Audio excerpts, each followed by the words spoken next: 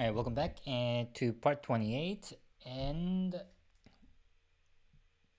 whoa, um we're gonna continue on the Twitter clone.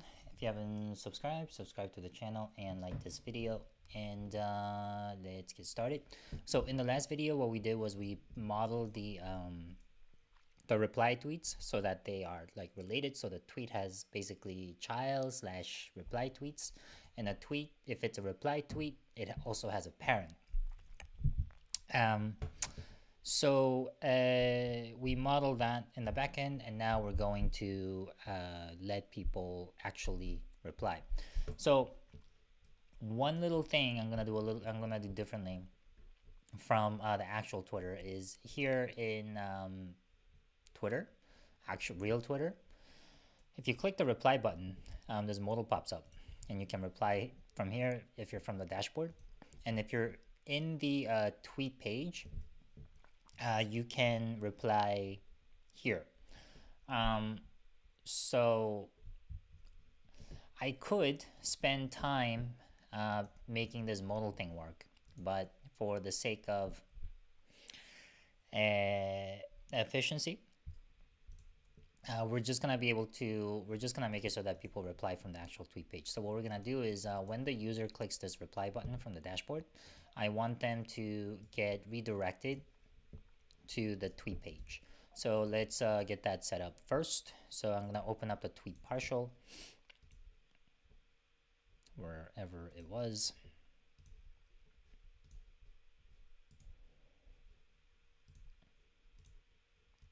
Right here. And for the replies, the link is already set up, which is good. I didn't know that I already had it set up, but good. So here, what I'm gonna do is I'm gonna add this tweet reply, this reply button here. I'm gonna add that form. And let's see. The way we add that is I'm gonna add this shared tweet form, or maybe it won't be the shared tweet form. Maybe it'll be the I think we'll have to add a separate partial, but we'll see.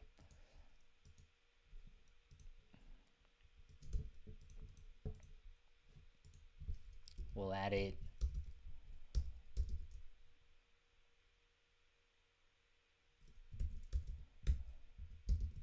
here.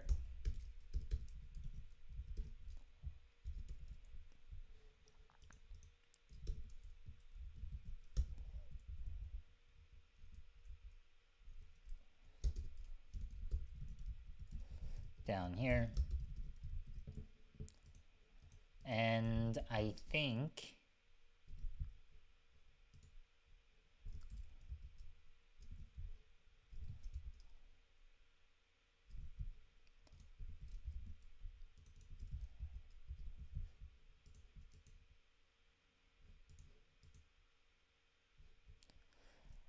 it looks okay, except it looks a little off because this form doesn't have my user's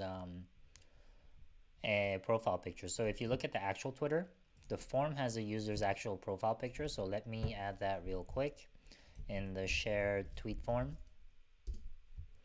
So the way we do that is we make this into a flex box.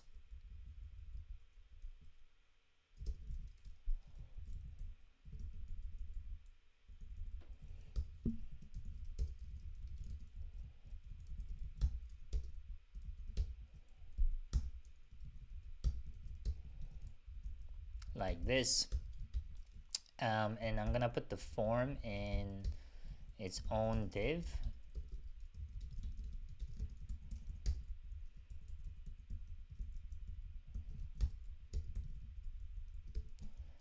And the profile picture in the flex shrink 0 class, and the form, the the div that contains the form will get a flex grow of 1 and margin start of 0. And I'm gonna have to change up the partial a little bit. So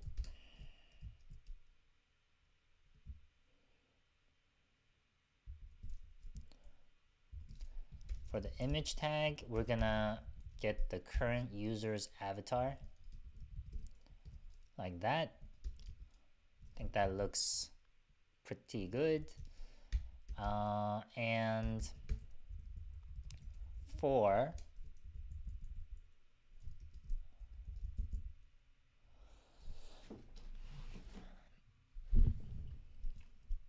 the tweet, we actually have to change up our partial a little bit.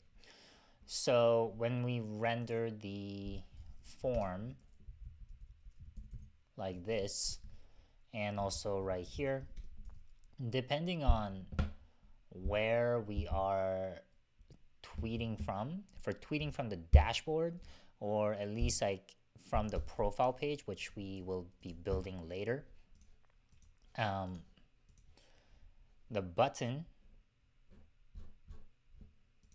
well, I guess not. If we're tweeting from the dashboard and from the tweet modal, the submit button should say tweet.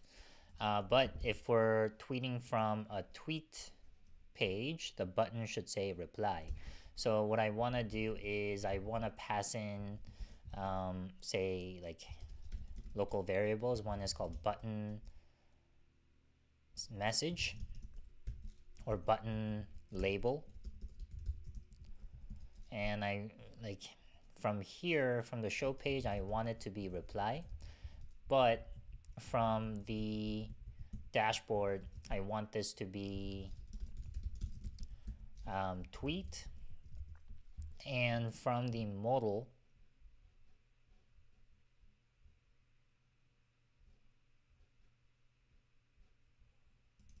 which is right here, I want it also to, for the button label to be tweet. And in the tweet form, I'm gonna render button label like this. And here now it says reply. From the home page, it'll say tweet. From the modal, it'll say tweet as well. And now we're gonna go into the tweet page, and the next thing that we want to do is we want to pass in another variable, and we'll say form submit path. And from the show page, we'll leave this empty for now, but from the sidebar, it'll be tweets path.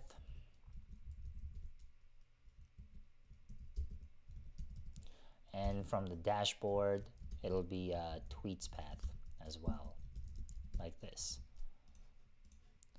And from the tweet form, we'll have to add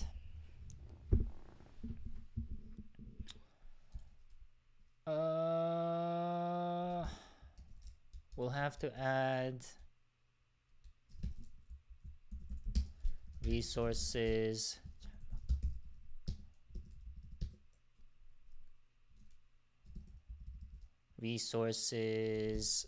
reply, no, hold on, tweets resources reply tweets, and we'll only be creating and destroying.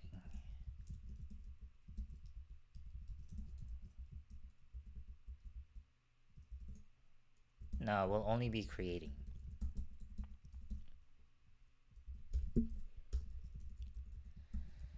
And the route for that will be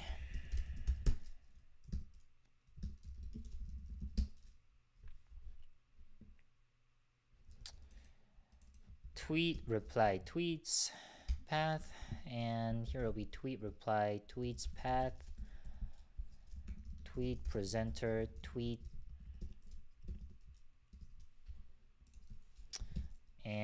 And now I'm going to create a controller.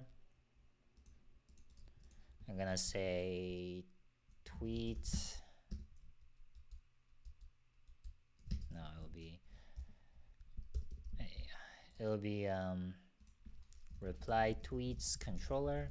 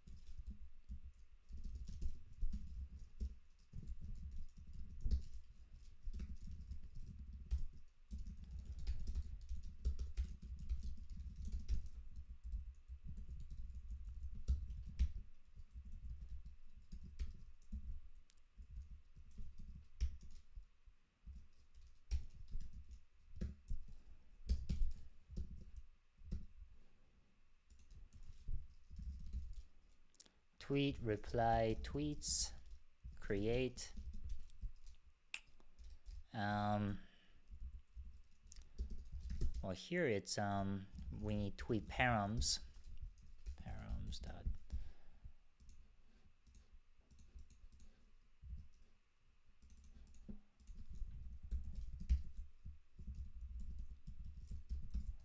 and we want to say tweet params.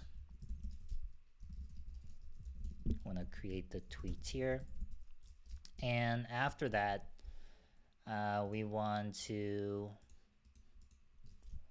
say if tweet.save. Want to do the same thing that we do when we create the tweet. By the way, the reason that we have a separate controller, even though the code's pretty much the same, is because here we're getting the tweet ID, while here we're creating an actual just tweet by itself.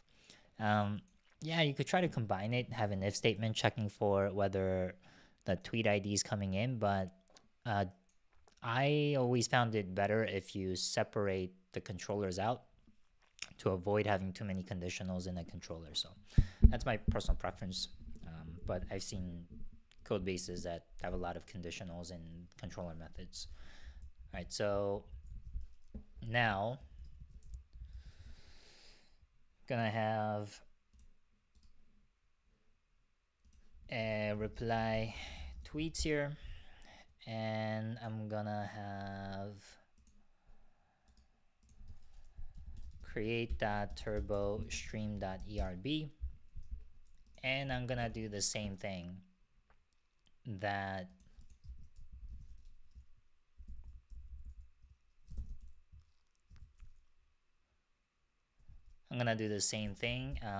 that we did in other create turbo stream callbacks, except the partial will always be tweets tweet. And here we're gonna target DOM ID tweet, like that.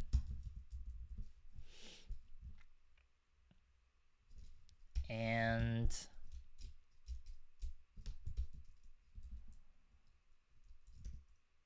gonna create a spec file.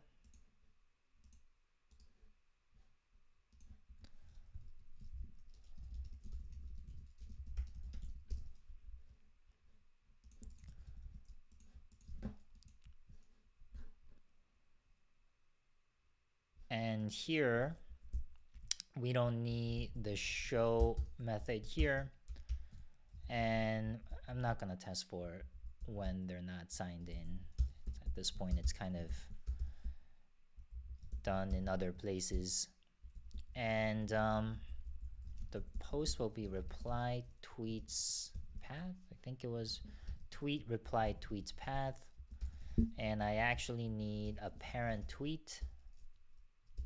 Let's say parent tweet. I have to pass in parent tweet here, and gonna run this spec.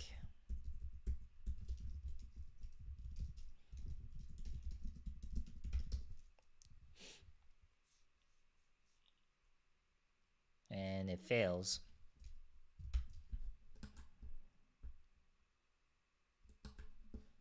Ah.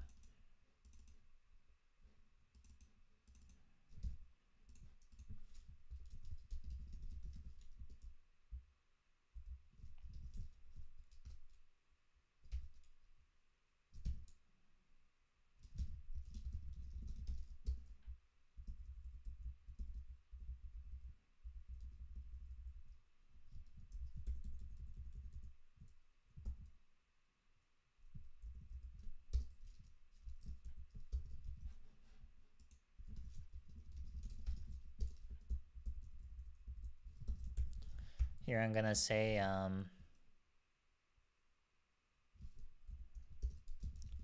if current user dot avatar is present.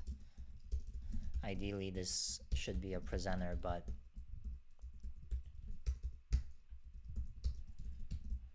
I'm gonna keep it like this for now.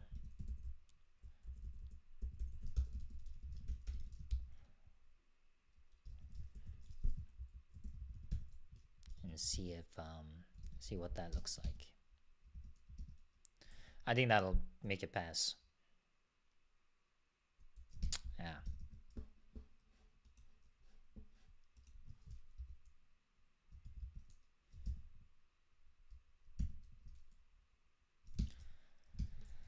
So reply tweet specs is failing. And it looks like it's because create is missing a template for this, which I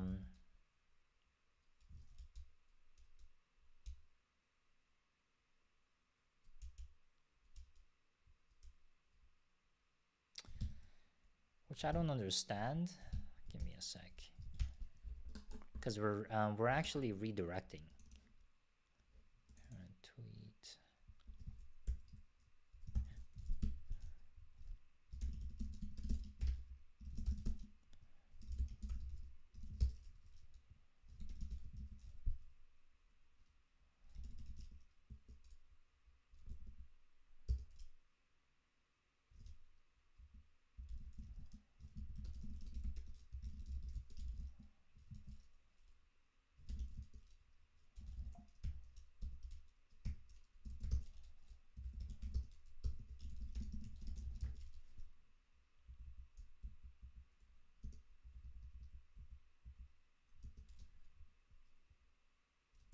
Rails routes.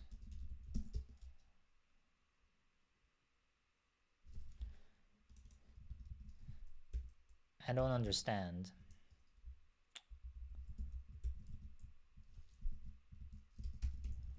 Parent tweet, params tweet.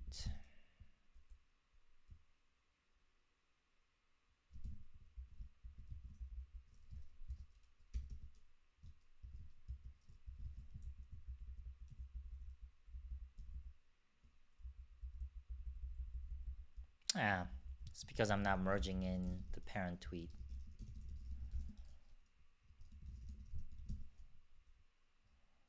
Hold on, no, that's not it. Let's actually put a binding pry in here and see why it's breaking.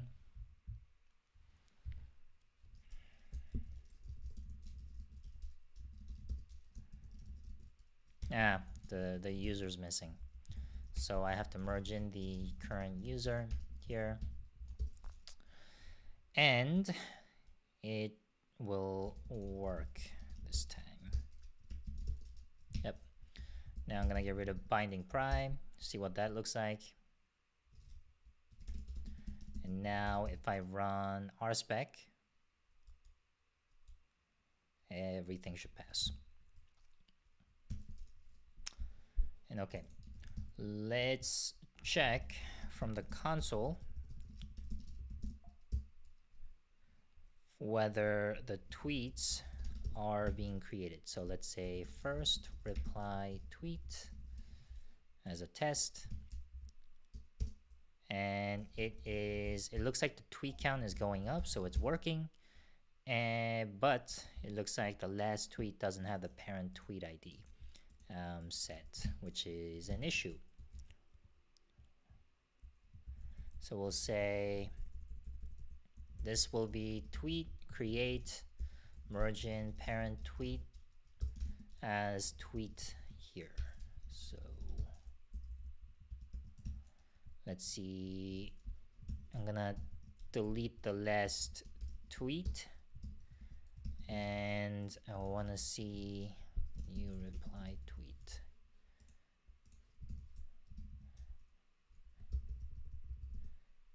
Looks like the parent tweet ID isn't being saved. Maybe I have to target the tweet ID like this.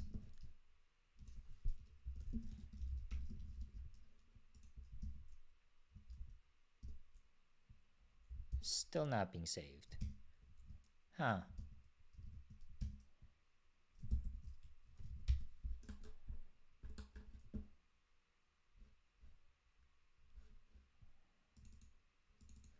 Oh, I know what it is.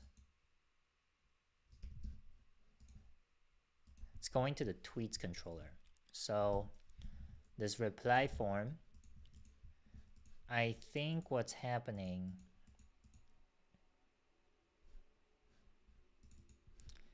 yeah, I forgot to do this. So here, the tweets path, where is it? We have to pass in form submit path, so that this tweet reply tweets path gets actually set as the URL, the form submission URL. Same here, and same for the dashboard. Yep. Now let's go back to the reply tweets controller,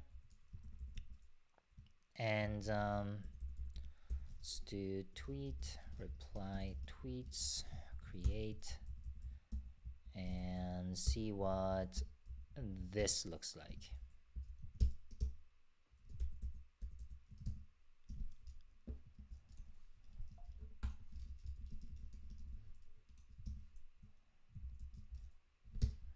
And that's working. And let's actually run the specs again.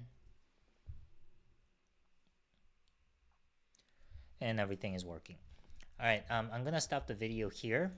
And in the next video, I'm just gonna start rendering the reply tweets and also show how it is dynamically updating via Turbo form submission. So thank you for watching, and stay tuned for the next video.